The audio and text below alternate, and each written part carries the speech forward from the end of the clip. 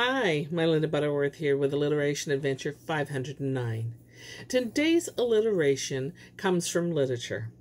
It was written as a short story by James Joyce, who was an Irish writer, and he wrote it in 1918. The piece is called The Dead.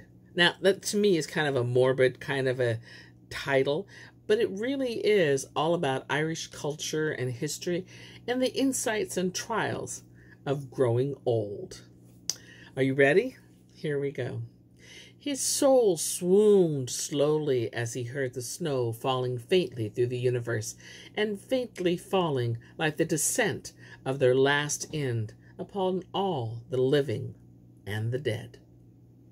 Well, there you have it. I hope you enjoyed our little bit of literature today in alliterations. We'll see you again soon. Bye for now.